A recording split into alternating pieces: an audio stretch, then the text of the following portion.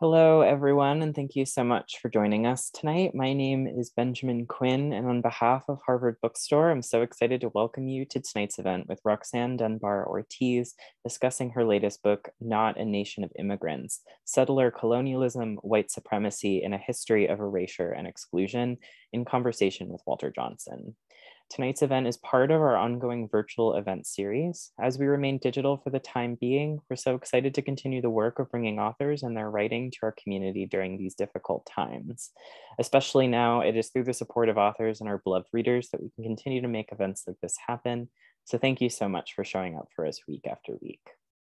For tonight's event, we will conclude with some time for your questions. If you would like to ask the speakers something, locate the Q&A function wherever it may live on your Zoom display, where you can submit all your questions. We'll get through as many as time allows. If you go to the chat section, I will shortly be posting a link to our website where you can purchase your own copy of A Nation of Immigrants. If you already have a copy of the book or would like to contribute to this series and our store in a different way, I will also be posting in the chat a link to our website's donation function. We greatly appreciate any and all support you are able to extend to us at this time. Please note that closed captioning is available for this broadcast. Depending on which version of Zoom you are using, you may need to enable it yourself. Simply locate the button marked Live Transcript on your display and click through all the options. And one final note, as you have no doubt experienced during virtual gatherings this last year, technical issues might come up. If any glitches do occur, I will do my best to resolve them as quickly as possible. Thank you so much for your patience and understanding.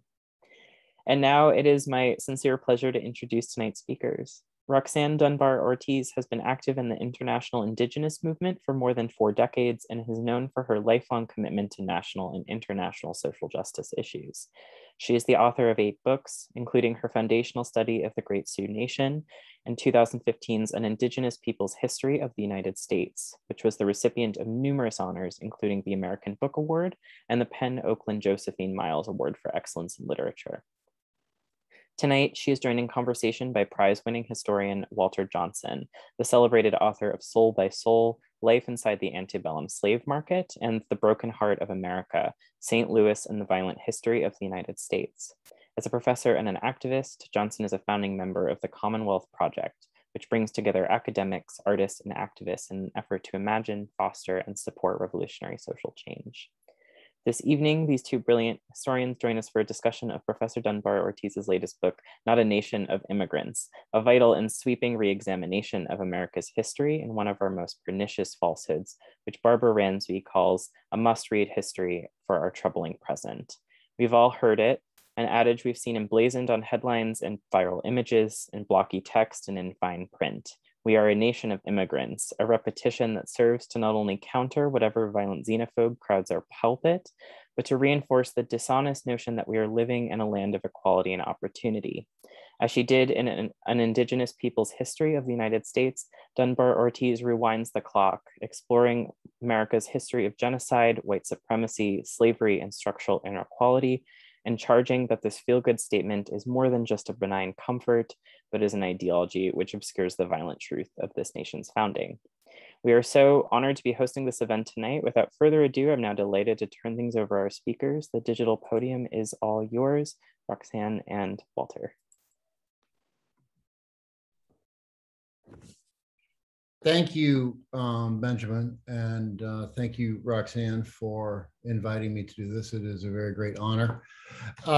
It seems both necessary and utterly insufficient to begin with a land acknowledgement. We're gathered today on the ancestral territory of the Massachusetts people. Many indigenous communities have lived and moved through this place over time. And so we recognize also the Wampanoag and the Nipmuc people, among others. Indigenous people from many nations live and work in this region today. And so I ask you to join us in acknowledging their communities, paying respect to their elders past and present, and recognizing their active presence and their futurity proposed in the generations present and those to come. We affirm Indigenous sovereignty and will continue to work to lift up Indigenous voices.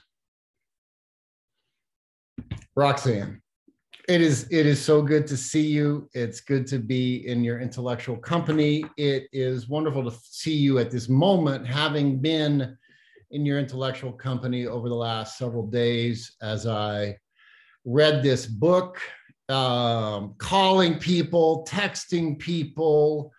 I'm not sure. I think it will be sometime before you are actually welcome in my household, because my family members are tired of being assaulted with your book. I've been like following them around like some kind of crazy evangelist, waving it at them and telling them things. So thank you for this. It is, I mean, it is both exciting and humbling always to read your work, because there's so much that I learn that I feel like I should have known earlier.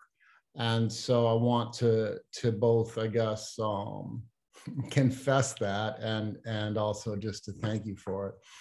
I thought that maybe we could start with a short reading from the end of the book, which I think is both very powerful and very crystal clear about your purpose and your hopes, and very hortatory. So maybe you could start, you have the book in front of you, right? I mean, I see you got one behind you, so you're not going to get out of this.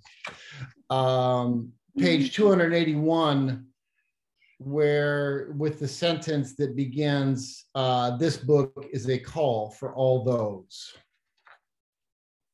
Well, thank you, Walter. It's my honor that you are in conversation with me. As I've told you many times, you are my favorite historian. I love your work. And we were here last year at Harvard Books, remember, with your new book that came out on St. Louis. So it's good to be with you again, and thank Harvard Bookstore and Benjamin for hosting us. And thank everyone for joining us. So I'll read from the end of the book. You asked me to. So this book is a call for all those who have gone through the immigrant or refugee experience or are descendants of immigrants to acknowledge settler colonialism and the Americanization process that sucks them into complicity with white supremacy and erasure of the indigenous peoples. It's a call too for descendants of original settlers to understand and reject settler colonialism and the romanticizing of original white settlers who were instrumentalized to reproduce white supremacy and white nationalism. It's a call for those who work tirelessly for workers' rights and working class solidarity to recognize that it's not only racism that divides the working class, but also the effects of settler colonialism. It limits workers' identification as even being working class and worker solidarity in the US and with other workers of the world. The European model of a proletarian revolution challenging, much less overcoming, the US fiscal, military, capitalist, and imperialist state has not and will not work as such. A revolutionary working class must be able to acknowledge its enemy and eschew not only capitalism, but also colonialism and imperialism. Given the long history of the United States' demand for unquestioning patriotism and the contingency of citizenship that immigrants experience, there is a deep fear of appearing unpatriotic. Not only immigrants, but also descendants of enslaved Africans experience the contingency. When the San Francisco 49ers quarterback, Colin Kaepernick, kneeled during the national anthem to protest racism and police brutality, he felt it necessary to declare his patriotism following the game, saying, "I'm not anti-American, I love America." Despite his expressed patriotism, Kaepernick was ousted from professional football, and his former fans burned their Kaepernick jerseys during the national anthem.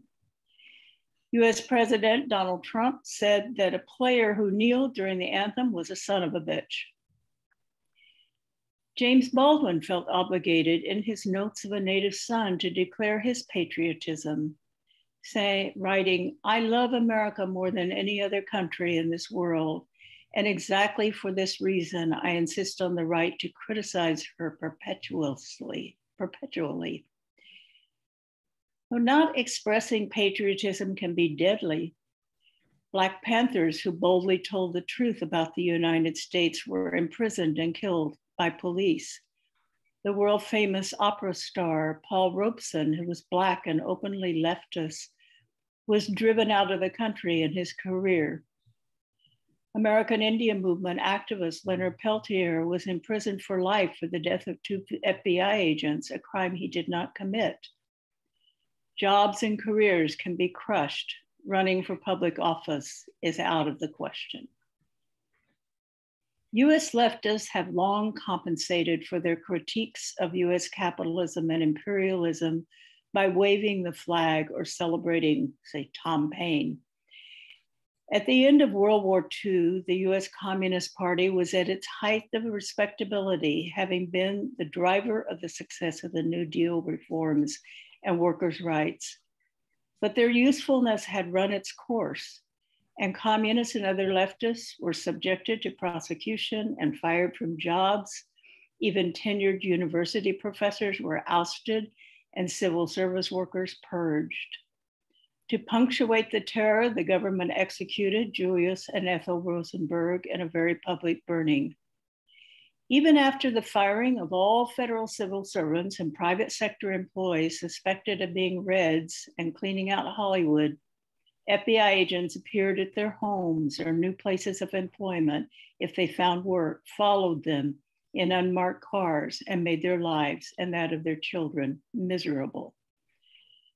Perhaps that is one reason so few US historians are willing to risk their careers by writing US history objectively. Even Howard Zinn's 1980 book, A People's History of the United States, remains eschewed by most professional historians. And in September 2020, the book was publicly condemned by then President Donald Trump, who introduced an initiative to require the teaching of patriotic history, saying the left-wing rioting and mayhem are the direct result of decades of left-wing indoctrination in our schools. It's gone on far too long. Our children are instructed from propaganda tracts like those of Howard Zinn that try to make students ashamed of their own history. Perhaps most important of all, this book is a call to acknowledge settler colonialism and to put away the myth that the United States is a nation of immigrants. As Mahmoud Mamdani insists, the US autobiography must be rewritten. This is a project that cannot be left to professional US historians. It will require that all oppressed people and educators take history into their own hands. They must dissect that history, rewrite, and disseminate it. The United States will not decolonize until it is forced to do so. And unless colonization and imperialism are understood to be inherent in the founding and all US institutions, we cannot begin to dismantle the fiscal military state. Thank you. I was struck anew by several things as you read, but I was really struck at the end by the United States will not decolonize until it is forced to do so. And what seems to me to be an echo there of C.L.R. James and the Black Jacobins about the rich are only defeated when running for their lives. This is a very, very serious book. This is a very critical book. It is a book that is critical of many of our pieties, our national pieties, many subtle truths on the left as well as on the right. And so I guess I want to begin by having you talk a little bit about what were you frustrated with? What were you worried about when you sat down to write this book? And what do you want people to come away with? What do you want people who identify very strongly as immigrants to understand? What do you want, people who suppress their own self-understanding as settlers and yet kind of continually recur to it? I remember, I guess throw a little bit of a memory. Actually, I remember growing up in Missouri in the wintertime, and my mother, who was a wonderful woman and a very politically awake woman, but every time the wind would start to howl, she would say, "I wonder how the Native Americans lived here." And so there was a sort of incomplete recognition of replacement and settlement that she read from the landscape every winter. And so I guess I'm just wondering where you want to begin, where you would begin to have a conversation with someone like my mother, who I guess stands in for me in this formulation. Well, I bet your mother comes from old settler stock, though, probably here in Missouri. I don't even want to go into that tonight, Roxanne. I definitely make a differentiation between, the Nation of Immigrants makes everyone an immigrant. Alexander Hamilton in the musical is an immigrant. Right. And of course they were settlers, so it's a complete denial of, and you and I mean, my Dunbar family, and most of both sides come from, are Scots-Irish. And most of us in the South, and I mean, this is Oklahoma, but they originated up in Appalachia, and I have a big part on Appalachia, and that's the kind of heartland of settler colonialism.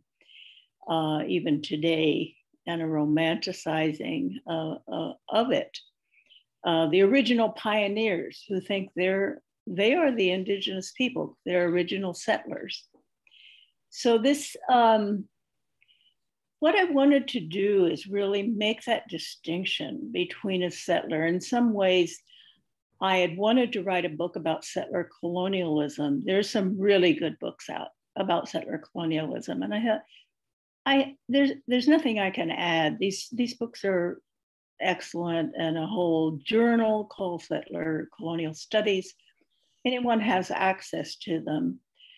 I want to put it within the context of this idea of a nation of immigrants and distinguish that really you can't even talk about immigration until the 1840s, when the Irish famine refugees showed up.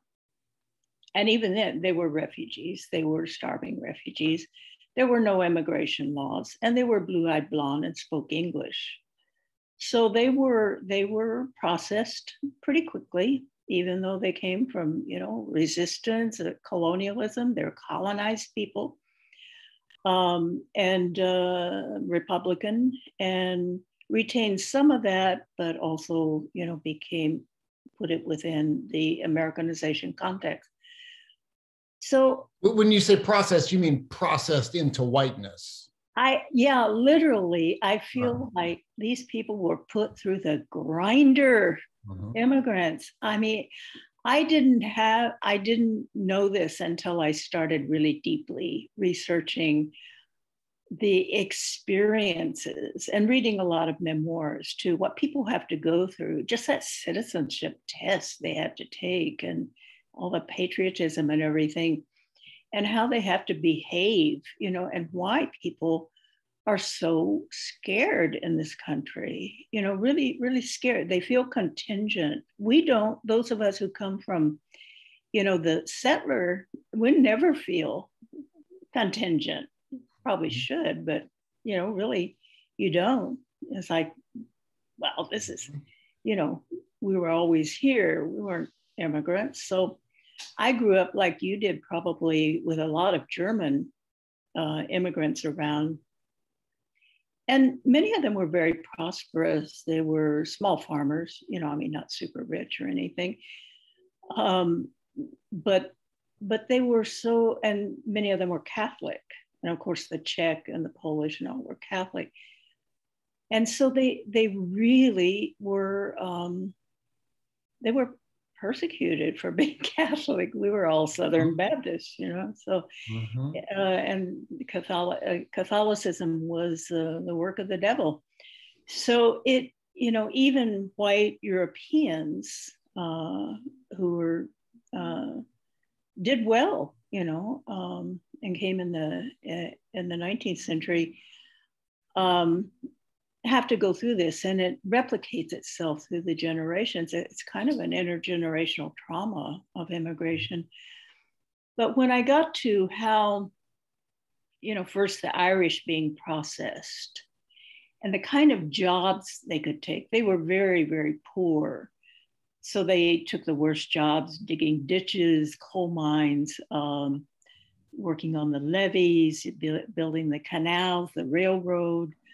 But they also took jobs in slave patrols in the South. And and then they became the police.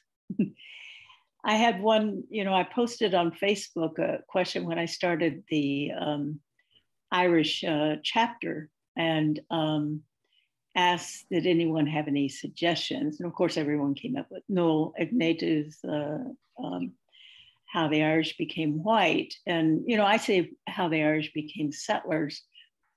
And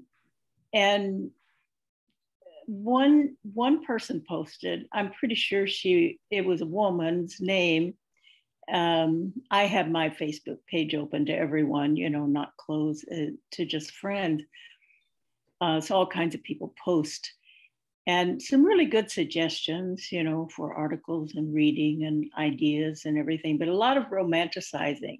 Oh, the Molly Maguires, oh, the, you know, this really romanticizing the Irish. And this one person, who I believe was probably a Black woman, posted, they became white when they became the police. So this process of their being in gangs, you know, the gangs of New York, that movie portrays that, and Boston, Philadelphia, New York. This is when police forces, modern police, right, first being formed. So they are also in the clan systems, you know, related through clans and all. So one would get hired, and then they would get their clan's relatives hired. Yeah, let me. So, I mean, I think a lot of what the book shows us is that you're trying to hold two things together, and one of the things is about the constrained possibilities of freedom in the United States, which you epitomize that argument, I think, with this beautiful quotation from Lisa Lowe about every pathway to freedom, for every immigrant pathway to freedom is also a burial of freedom, because it depends upon the erasure of Native American people, Native American history. It depends upon genocide. And part of that's just about the structured possibilities that people pursue. But there's also, I think, an argument about complicity, about people making choices. And I guess I'm interested to hear you think back and forth between those two ideas, between the limited structures through which freedom in the United States is available to access, but also the ways in which you write with, and I think speak with, a voice of moral reckoning for people who choose the pathway of, I guess, identifying with or fulfilling their sort of settler destiny. Yeah, I think, you know, immigrants, when they started coming, and it was really in the 1870s, 1880s that the non-English speaking Eastern and Southern Europeans started coming and were really the other. There were Catholic and Jewish. The Irish were Catholic, but they had this, advantage of speaking English. So this is when you really see the Americanization process coming through. And I have a whole chapter on the use of Columbus, which was, a lot of it was new to me, the research, because I just had him, as first colon, as the symbol of European colonialism, since he was, the first discoverer. We've been able to almost totally demolish him, including all of his statues. But I didn't realize how, I thought it was something kind of more recent, and very Italian, but I couldn't understand the Italian connection. Here you have, these absolutely incredible ancestors. I mean, the best artists in the world, and sculptors and musicians, why would you pick Columbus as your identity? I mean, and then on the left, there's Sacco and Vanzetti, there's, or if you like crime, there's the mafia, there's anything but Columbus, But what I realized is this was very purposeful. And it was Theodore Roosevelt who had a big role in it. He was he was a Anglo-Saxon only Anglo-Saxons were pure race. He had a whole racial code, and the very bottom were Native Americans who were scum, not really human. And, but this was a reality, when he got into politics, that an industrial machine was at work, and all these Catholic, non-English speaking, non-Anglo-Saxon people had to somehow be brought in. So he worked with the Knights of Columbus, which formed in 1882, sorry, in preparation for the 400-year anniversary of Columbus. So this was made into, the White City in Chicago, and made into, so they offered to the Italians the idea of being descendants of the first American. They called him the first American, Columbus, the first American. Literally, they almost named the United States Columbia. This was before the country of Columbia was established. They discussed it, but instead they just named the Washington, D.C. District of Columbia. But almost every state, the first town they set up is Columbus or Columbia, and including. Well, I am, of course, from Columbia, Missouri. Right, exactly. And I think one of the things to me that was so interesting about the book is that the different chapters treat different episodes, but they're also very, very situated. And so you have a chapter that is effectively about Ohio, and it's about the Northwest Ordinance and the origins of the land survey as being in Ohio, and also about the first wave of genocidal Indian wars being in the Ohio Valley. There's one about the border of Mexico, Texas, California, the sort of large border complex. I want to hear you talk for a second about Appalachia, because I think that it relates to what you were just saying about Columbus, and to your idea about what you call settler self-indigeneity. And in a chapter that ranges from James Fenimore Cooper to J.D. Vance. And I think that maybe sort of that argument will, rehearsing that argument for our audience will help them understand both kind of your intellectual style, but also what it is that you're getting at in the book. Yeah, I've long been interested in Appalachia as a kind of the heartland of settler colonialism. And because my Dunbar family came from there, and I was raised with such a formation of the importance of the Scots-Irish, you know, because 90% of the white people, which are 90% of Appalachia, are from Scots-Irish heritage. And tell everybody real quick what that means. Well, these are the colonizers of Ulster, the main colonizers. The British had Welsh and Anglo settlers. They had already colonized Ireland administratively, of course, for 2 centuries.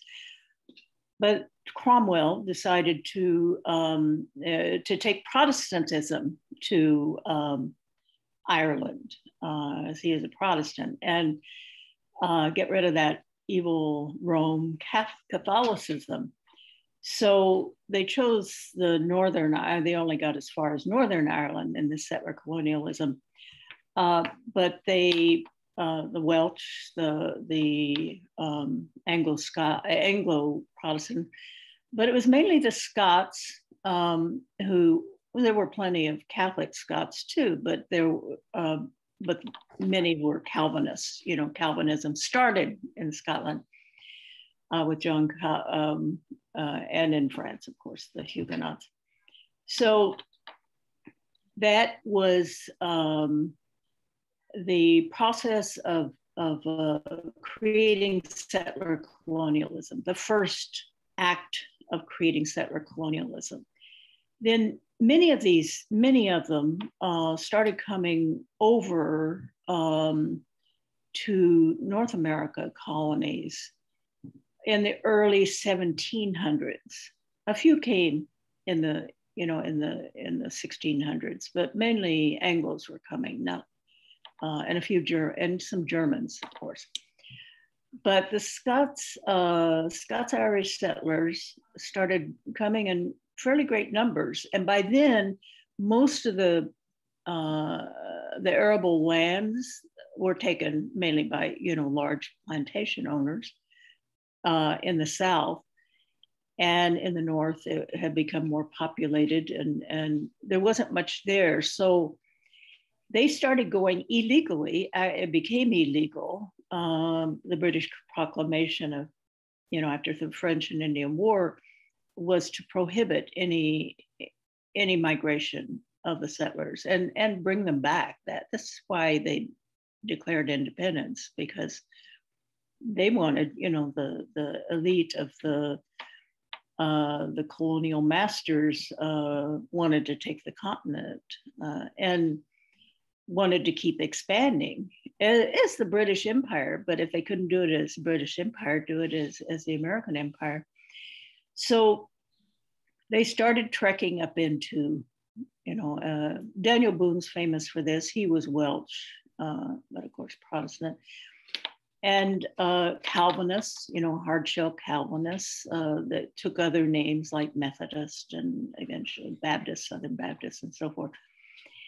And they started, and they were in native territory. This was very densely populated, the Shawnee people in particular, but Cherokee land base was huge territory. And they lived in villages. They were farmers who lived in villages traditionally, for 10,000 years. The native people, they weren't just, scattered people running around in the woods as it was all manicured. So what they did was simply viciously drive out people. Farmers aren't known for being, warriors, warrior classes. And you take the land, burn down their villages, and then appropriate what's already developed. They didn't start from scratch by any means, as it's the romanticized version of Appalachia, these poor settlers, you know, Scots-Irish settlers who went into the wilderness, and there was no wilderness. You know, it was all manicured. It was all, you know, native, old native habitat, you know, from eons. So this was, you know, this pushing them into marginal areas. And this, of course, continued with the you know, with the revolution, the counter-revolution, as Gerald Horne calls it, of independence. So they became the sort of idealized Scots-Irish. They idealized themselves, you know, both as Calvinists, as some of them became very famous, like Andrew Jackson, became a big slave owner in Tennessee and president, you know, general and then president. So these were the people who really created the form of settler colonialism that then got institutionalized with the Platte system, with the Northwest Territory, because this is where they were already, you know. So it was basically implementing and their actions, and they were seasoned settler colonialists because they had done this, you know, or their ancestors after a while had done this in Ulster, Northern Ireland. And of course, we know that's still an issue. You know, the Protestant, the Calvinist Protestant, it's a 50-50 population. They never completely outnumbered the Irish Catholics, but enough to keep it separate from the rest of Ireland and with the English overlord. So this is still with us today. It's not as if it, and so Appalachia is a kind of replication of that. And then these people, like my own father's family, the Dunbars, started migrating first to Missouri. They followed Daniel Boone. You know, Daniel Boone died in Missouri. A lot of people don't know that. They think he, you know, just up in Appalachia, but he led people out, you know, to before Missouri was even a part of the United States. They started settling there. And so you can trace my Dunbar family following Daniel Boone into Missouri.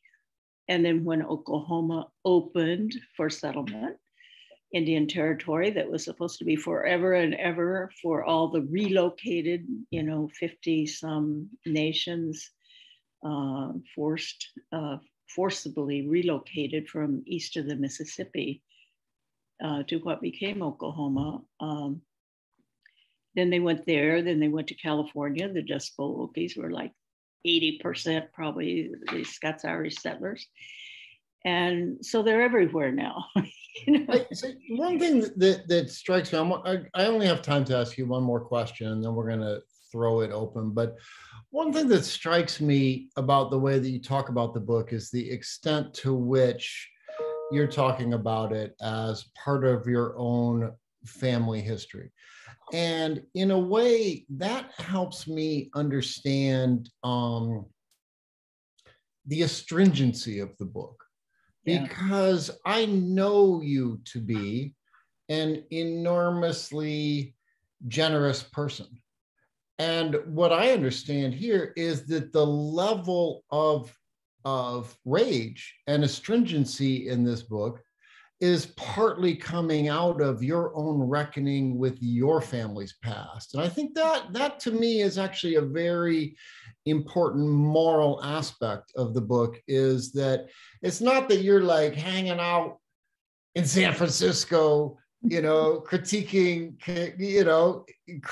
everybody from the heartland, right? It's that you're saying this is my history and I want you to understand. I think that's an important aspect. But what I want to ask you about, I have tons of questions, and I was going to ask, Roxanne's been doing this for weeks. And so I was going to ask her a set of questions about, you know, what question were you able to avoid over your entire book tour that you must now answer. But I think it's really important to discuss the distinction that you make between arrivants and immigrants, and for you to explain what that's doing for you, and then also moments where you think maybe that both of the, this distinction between arrivants and immigrants sometimes breaks down under the pressure of this sort of settler, of people getting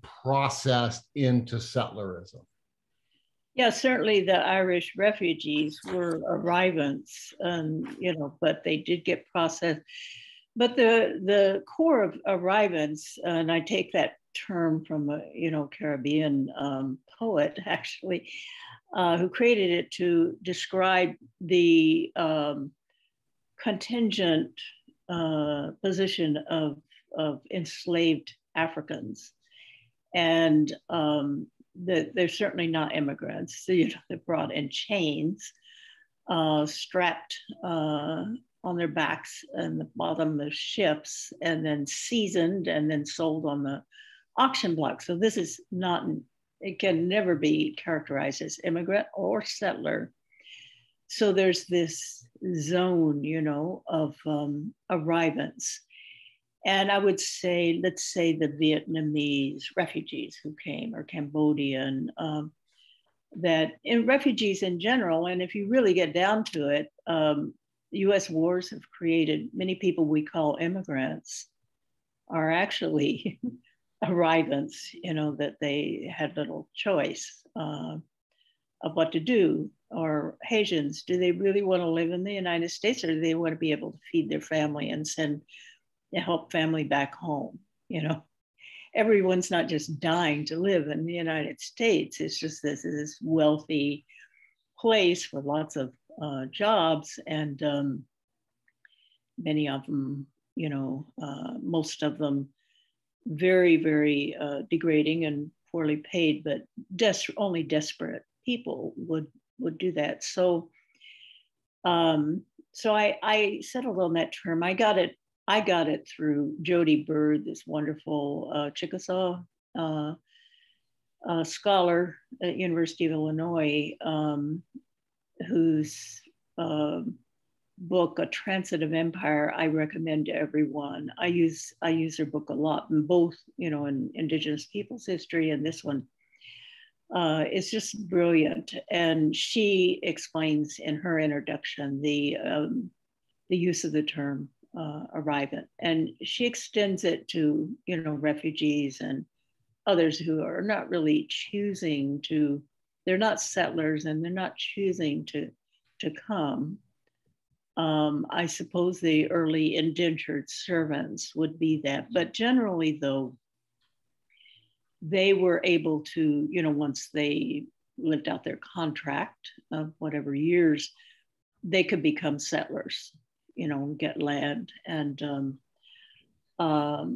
so the pathway to freedom is settlerism.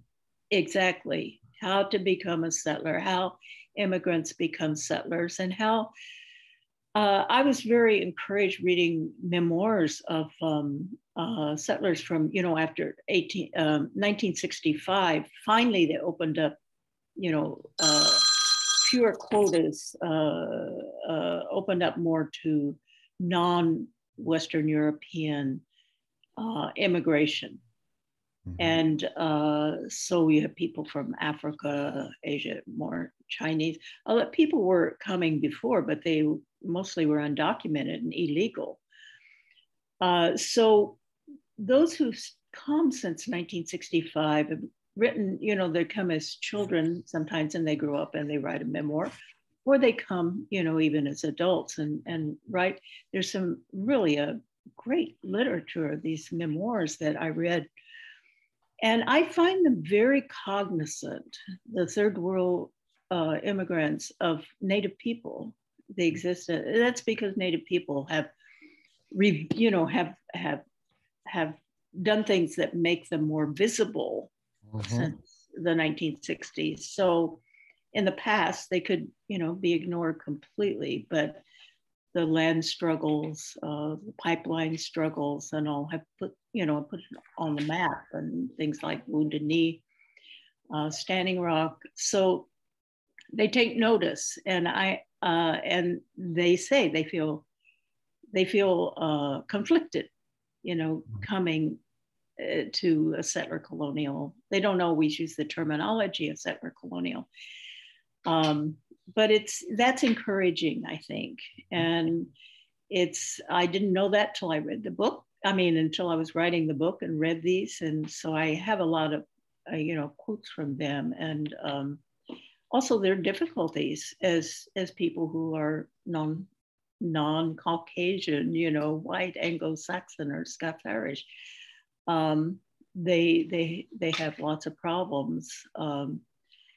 And of course, the border is very central. I have 2 chapters on the border. One is historical, US invasion, occupation of half of Mexico, and then one is more current.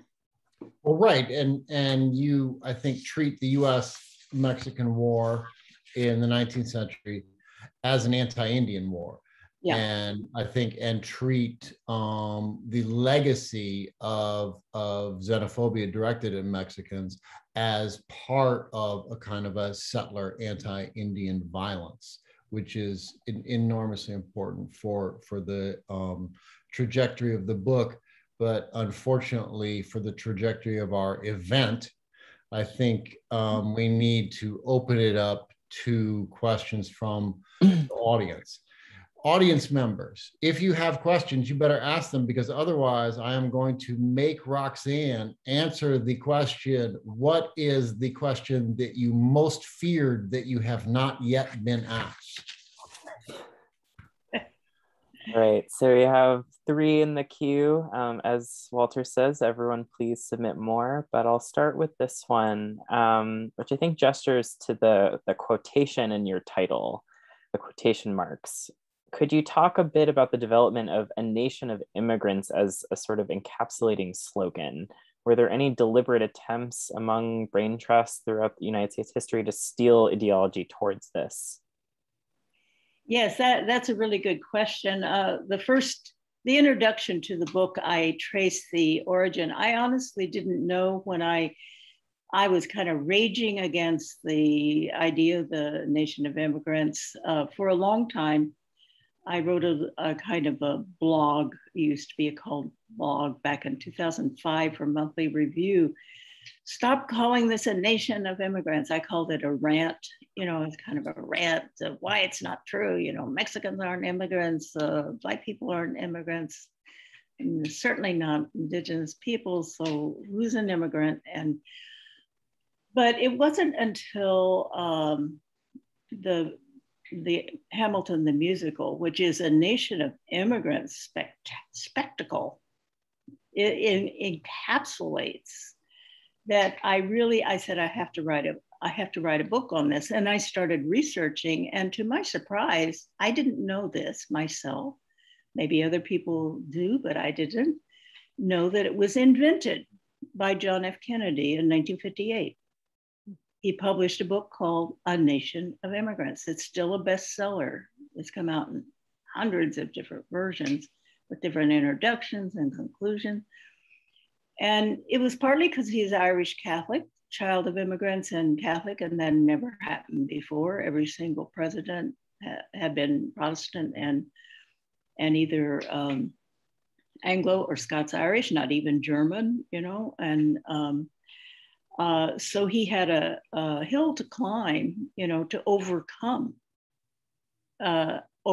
this. And he barely won, against a descendant of old settlers. And some think he didn't win. Mayor Daley gave it to him.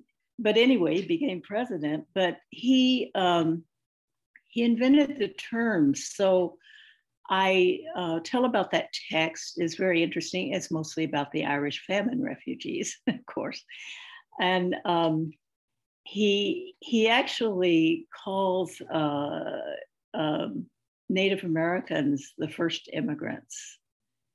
he invented that. And all of this showed up in textbooks. By the 1990s, when I was getting angry about it, it was showing up in textbooks, not referencing him, but having, the first chapter in a school textbook on US history would be the first immigrants, because they have Native people coming over the Bering Strait, therefore they're immigrants. It was 20,000 years ago, but anyway, when people were migrating around the world, getting settled in.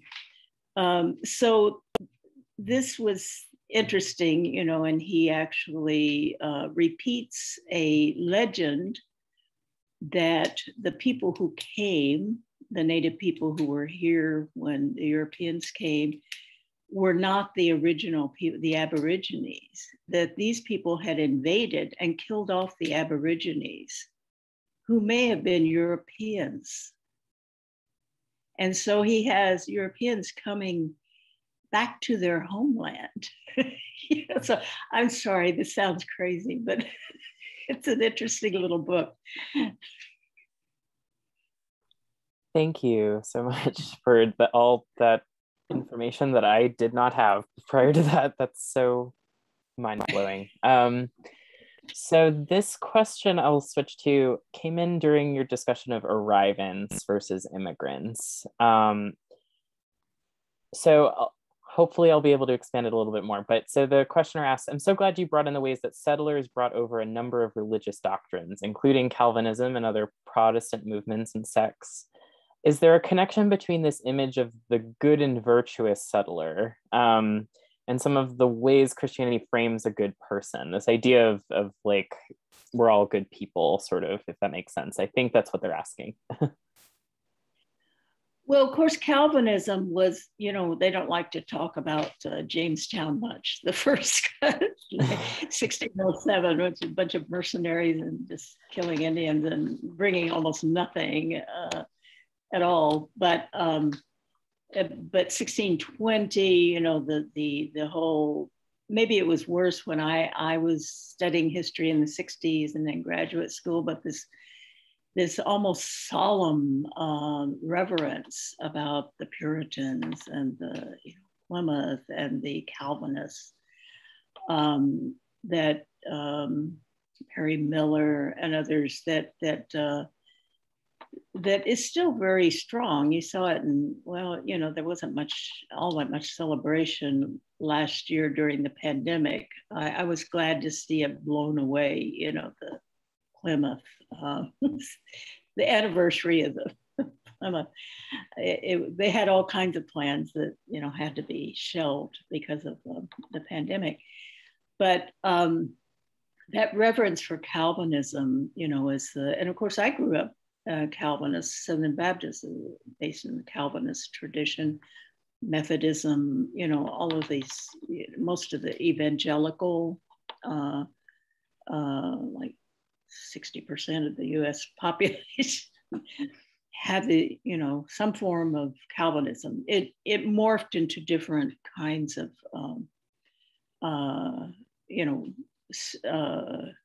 denominations. But there's still this Calvinist thing of actually you're very inherently evil, but you can be blessed. It's pretty arbitrary who is the chosen, but it manifests itself in, it's a good capitalist religion too, born with capitalism, of wealth seems to shine a light that might mean you're probably a chosen person. So it's so tied up with, and the United States was founded as the first capitalist republic, capitalist state, founded as such. And this is woven into it, the Calvinism is woven into it and into the Constitution of being chosen. And of course, the people who are most chosen are the descendants of the original people. So immigrants come and they have no idea about any of this, much less that it was, a densely populated continent of Native nations. How's anyone supposed to know? It's not taught in the schools, but I think Calvinism really is so woven in the culture that you don't have to be religious to carry it around. I mean, I'm sure I do, because I was brainwashed for the first 17 years of my life in the Southern Baptist. And even though I threw it away, it definitely has a hold on me in terms of self-criticism, and doing the right thing and not making mistakes, and judgment, being judgmental, mainly about myself. So makes a very cranky nation, I think. Is that your next book title? The Cranky Nation. A Cranky Nation. Yeah. A Nation of Cranks. I like that. Right there. So I think we have time for our last question, which says, I love your book and your work, Roxanne, because it asks settlers to reckon with our own personal history, but also to understand that the notion of settler colonialism goes to the very foundation of this country from the moment of its inception. What would a process of decolonization look like for a country that is imperialist to its very core? Boy, that's really, really a good question. I have pondered ever since I became a wild-eyed revolutionary in the 60s. How on earth, and I didn't know nearly how difficult it was then, what I came to know.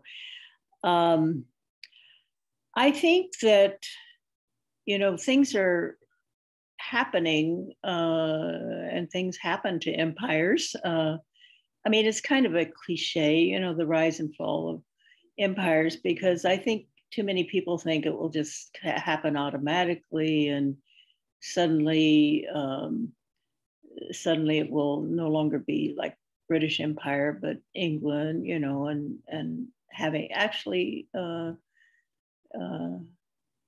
inherent kind of changes. But it's actually a long process, and we know Rule Britannia, still has its Britex, and its forces, and so imperialism is it's very deep, and it's also more engaged in a republic, a democratic society. Most imperialism were monarchs, in the beginning. So the United States was really the first empire builder that was a republic. France soon became, similar when they overthrew the monarch. So it's so deep in the marrow of everyone in the country as it's normalized. So I think decolonization means denormalization. I have to, and how that turns around, I think Native scholars, I've learned so much from Native scholars in the past 40, 50 years, that I really recommend that everyone look at, say, Jody Bird's work, Nick Yessis, Melanie Yazzie, so many 100 different Ojibwe